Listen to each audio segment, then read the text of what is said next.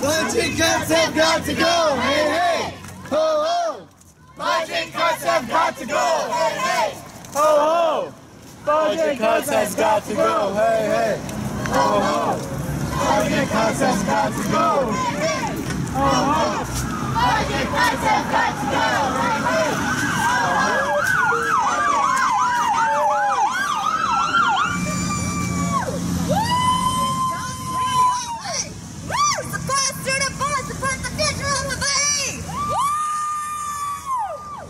Okay, we're here at the March for Student Tuition. So this is the symbol for Kabataang Makabayan. We're a revolutionary Filipino organization.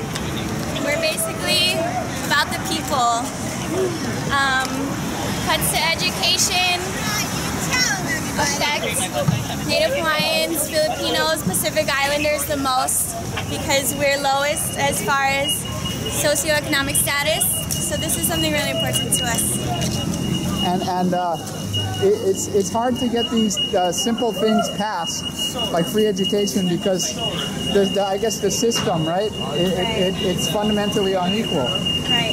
And that's, in my opinion, capitalism. Absolutely. So it stands in the way of, you can reform things, but you really need revolutionary kind of change. Right.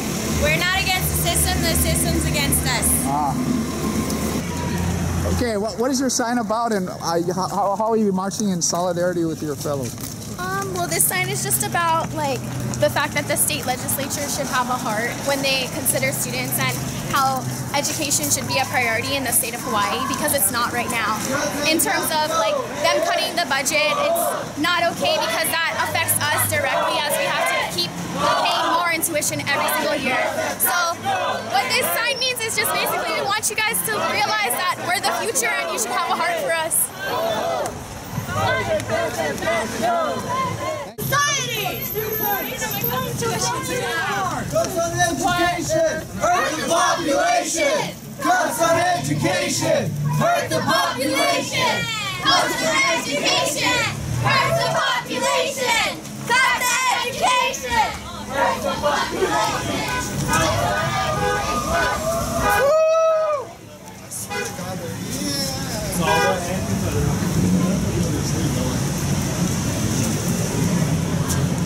Enough already. Enough already. She's got the kind of Hollywood, you know. It's Enough already. We had enough.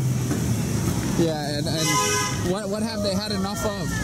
We had enough of budget cuts, and we've had enough of raising tuition for the students. You know, we want the university that's well financed and takes care of its people.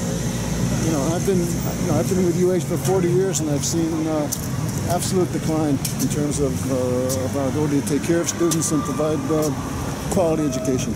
That's what we should be about. Yeah, educated, a movement guided by understanding, cannot be misled, hopefully. Right, absolutely. And this is the future of Hawaii we're dealing with. We have to invest in that future. These people are going to be people who carry us into the, for the rest of the century. About the future of Hawaii! For our students! Hurt the population! Cuts on education! Hurt the population! Cuts on education! Hurt the population! Cuts on education! Hurt the population!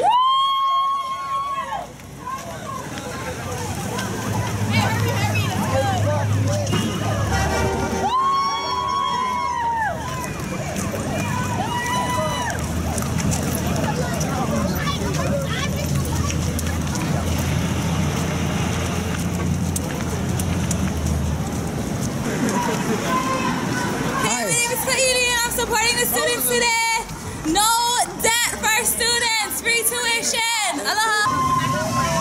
You couldn't take off work for one day.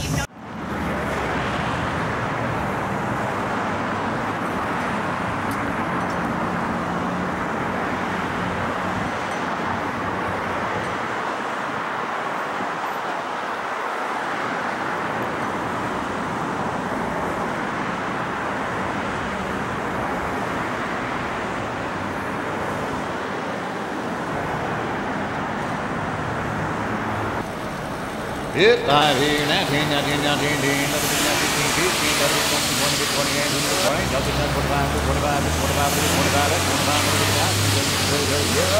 there, nothing 5. Hit at 30, nothing 5, 30, nothing back, 35, third time, nothing now, 40 at third time, nothing now, 40 at third time, nothing now, 40 at 40 there.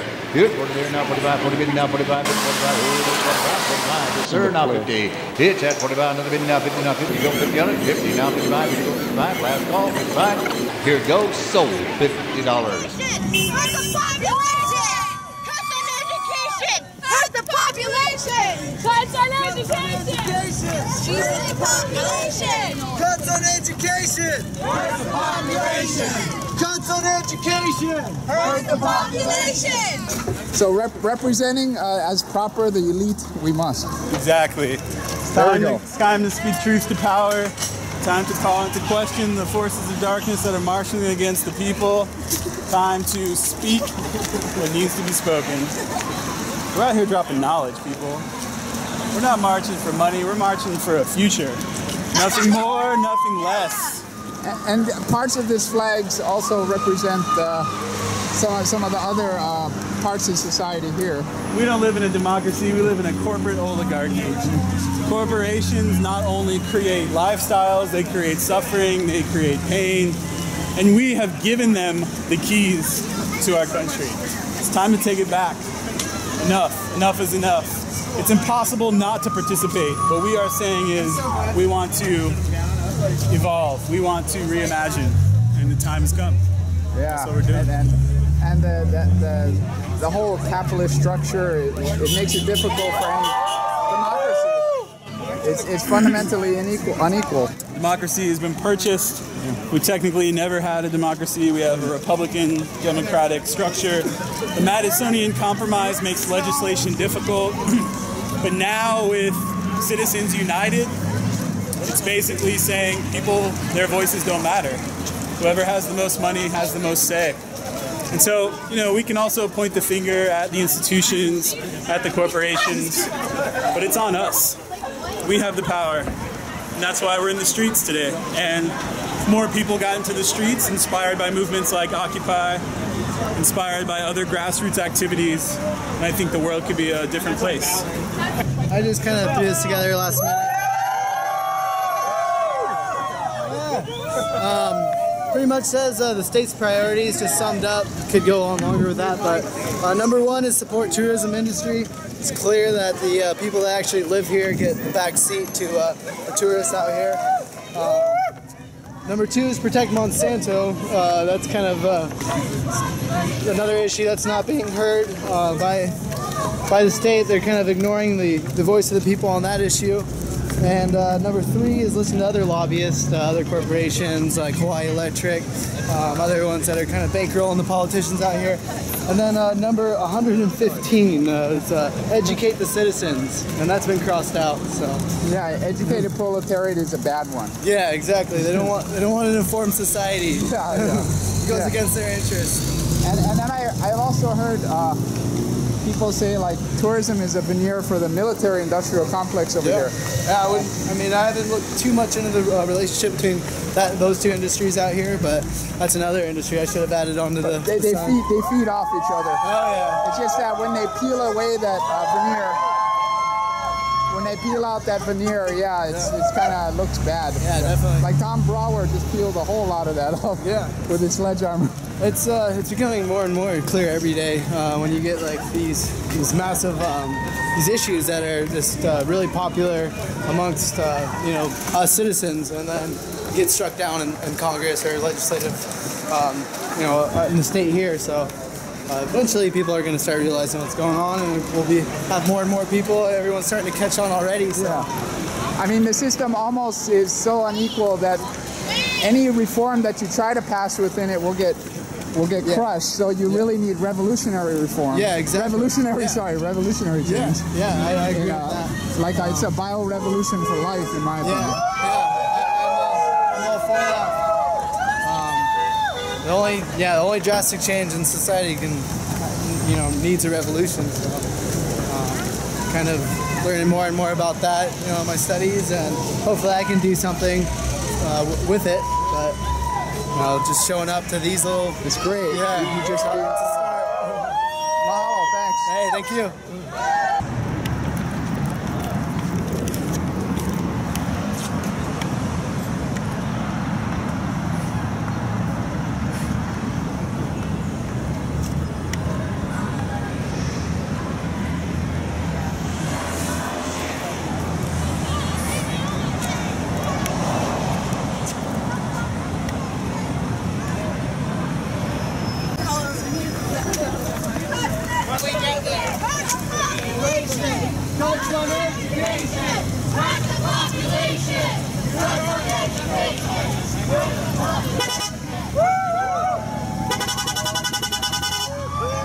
Budget cuts have got to go. Hey, hey. Ho, ho. Budget cuts has got to go. Hey, hey. Ho, ho. Do you think we're made out of money? No. Everybody can relate with me. None of us are made out of money, especially our Polynesian, Melanesian, Micronesian brothers and sisters. And they're the last ones who are going to be able to make money without education. So this is for everybody. In your real life, you'll buy the poorhouse.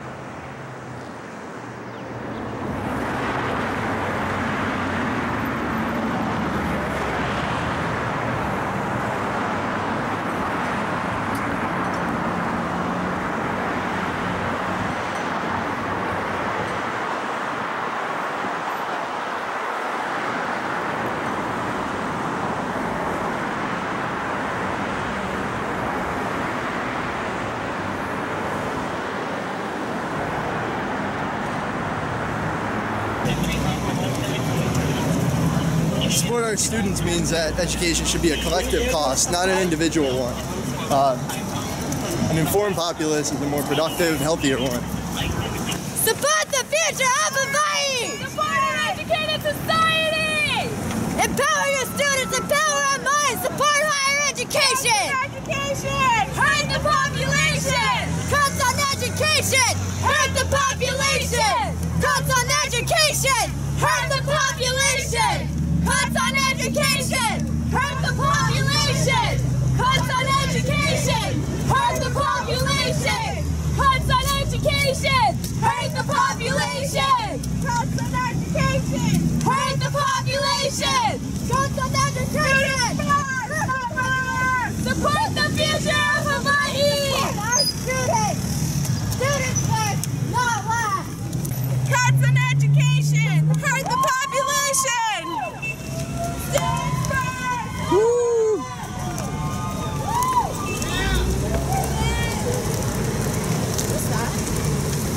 That's Thomas Square encampment. Yeah! Yeah!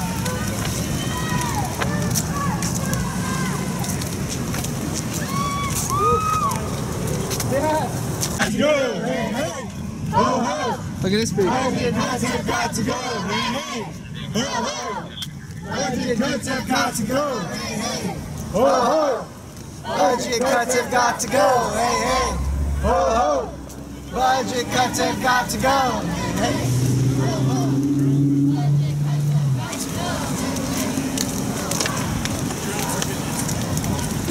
Woohoo! Ho, ho. Cuts have got to go. Hey, hey.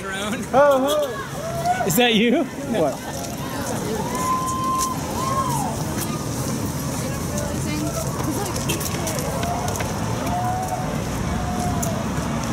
Hey, I'm D'Angelo McIntyre. I'm one of the supporters at the Occupy Honolulu, and I am actually taken by surprise. This is the encampment right here, by the way. D'Angelo, Yeah? this is the encampment right here, right? Yes, this is the encampment right here. And this is the protesters. I'm supporting the students, so I'm just going to show solidarity and go ahead and march with them, follow behind. Right. Where they're going to the Capitol. You'd like to march beyond the Capitol to the banks, probably, or other places. The banks, Honolulu Holiday. The Capitol is a good place to start. Oh, okay. So we just passed by the Occupy Corner, or Thomas Square, rather. Yeah. And this is about the student tuition and stopping. Oh, okay. Thank you. This is about student tuition. Mainly student tuition and free education for all. Thank you, because it's the reason I'm not in college. I can't afford it. And I tell people, I don't. Who wants to go $100,000 in debt on purpose? And I want to be something great. I can't afford it right now. So yeah, I'm totally on their side. And they just stole the whole encampment, all your possessions, and made you a whole lot of trouble. Caused me a lot of trouble. This city is nothing but trouble. Yeah. It's all they know how to do is just take. At least they know how to concentrate. So want to say anything in addition to support the students? This affects us all. We're not just looking at ourselves right now. We're talking from the bottom down and what's looking ahead. We're not going to thrive if we can't invest in the future generations. Exactly. Yeah. And it's not an attack. We're not calling anybody out. We're just saying, look at us. Like, our campus is struggling, and we're the flagship university for this state. Like, we're the future leaders. You need to empower us. You can't hold us down like this. It's important. I don't know what I've been told. These budget cuts are getting old. These budget cuts are getting old. I don't know, but I've been told. I don't know what I've been told. These budget cuts are getting old. These budget cuts are getting old.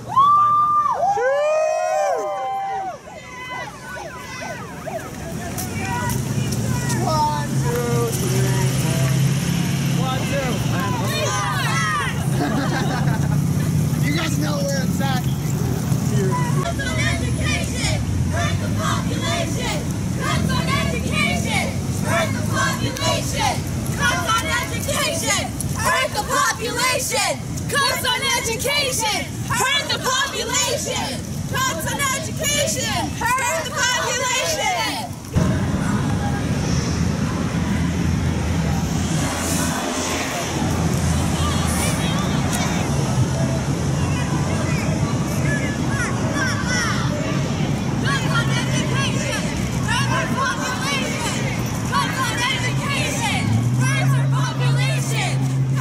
Education hurts our population. Cuts on education hurts the population. Cuts on education hurts the population. Cuts on education hurts the population. Cuts on education hurts the population. Cuts on education hurts the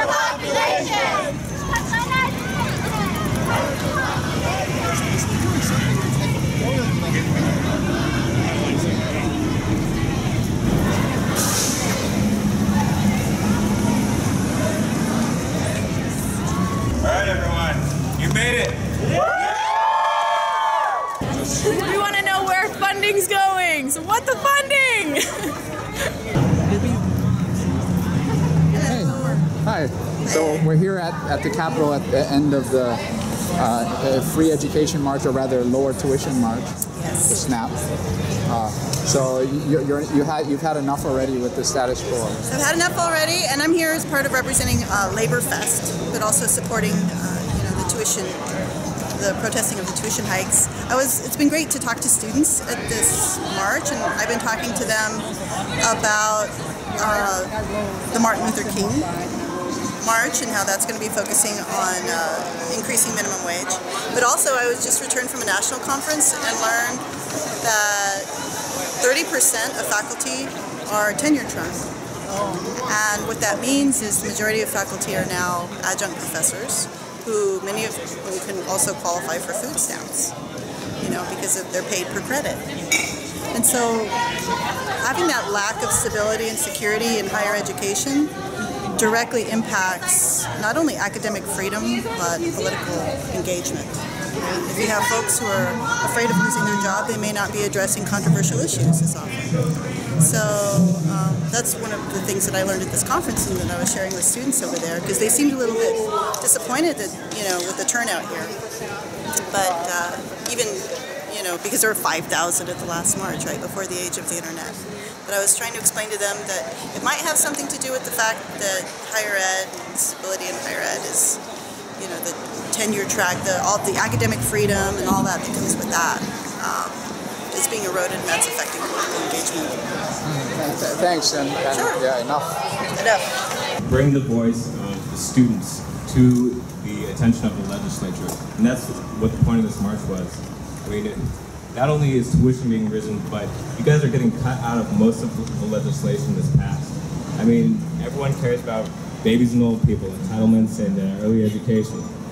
So what we want to do is bring the voice of students, of the youth, back to the attention of the legislature. This march, in general, was to bring the attention of the funding cuts that were this year alone. $7 million from the legislature and $2.5 million from the governor. I would like to say thank you to the governor for giving us $83.9 million yesterday. But it's only a start. It's only a drop in the bucket from what's been cut from the university and from what needs to be done. So I'm glad everyone marched. Let's go ahead and make our voices heard.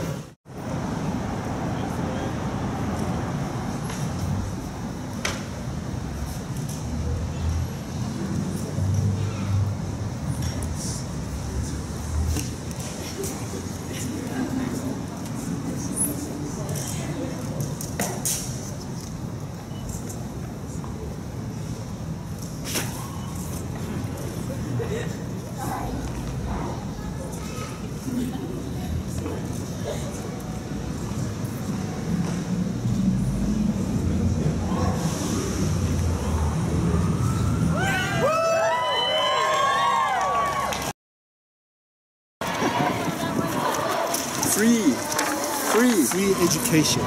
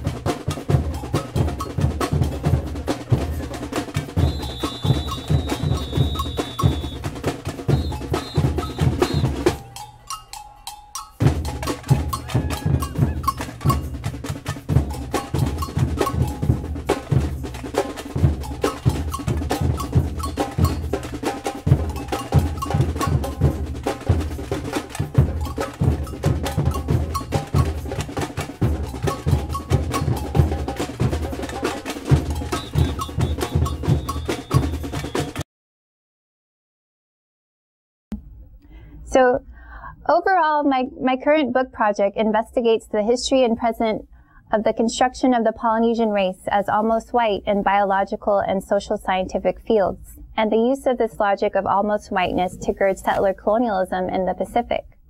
Scientists and interested laymen of the 19th and early 20th centuries pursued what they called the Polynesian problem, which encompassed questions such as the ones you might have seen on my flyer today.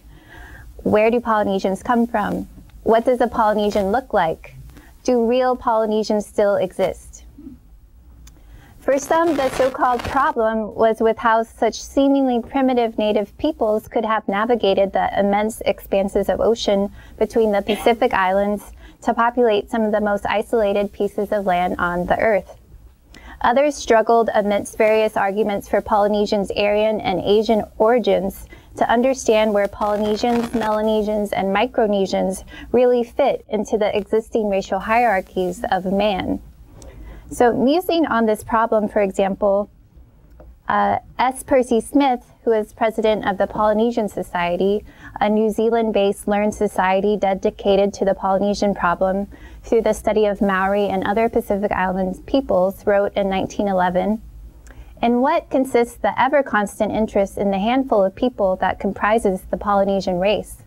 The answer is, no doubt, the mystery that surrounds their origin, their intelligence, their charming personality, and, one likes to think, their common source with ourselves, from the Caucasian branch of humanity, which induces in us a feeling of sympathy and affection above that felt toward any other colored race. So visitors to Oceania have long seen themselves selectively reflected in the indigenous peoples they have encountered there. This ever-constant interest in the Polynesian race, as put by Percy Smith, perhaps most popularized at that time in the South Sea romances of authors including Herman Melville and Jack London, has added fuel to the fire of tourism in Hawaii and elsewhere in the Pacific from the turn of the 20th century. Indeed, after the decline of Hawaii's plantation economy, what was made valuable and extractable to foreign powers shifted. As Adria Amata has pointed out, by the 1930s, capitalism's interest in Hawaii had largely transformed from the business of agriculture to the commodification of native Hawaiian bodies and culture under tourism. This commodification continues today and is one reason that I find the critical investigation of Western knowledge about native Hawaiian and Polynesian bodies and culture urgent. For while the abiding mainstream interest, however superficial, in Polynesia and Polynesians is often naturalized and depoliticized, it is actually an articulation of colonial power, what I write about as possession through whiteness. The effects of such power continue to have significant and often damaging material effects for indigenous peoples in the Pacific. So possession through whiteness is one strategy deployed within the ideological power of settler colonialism. And here I'll briefly repeat some of what I said in my talk for ethnic studies on Tuesday, although this talk applies that framework to different texts, namely the social scientific studies.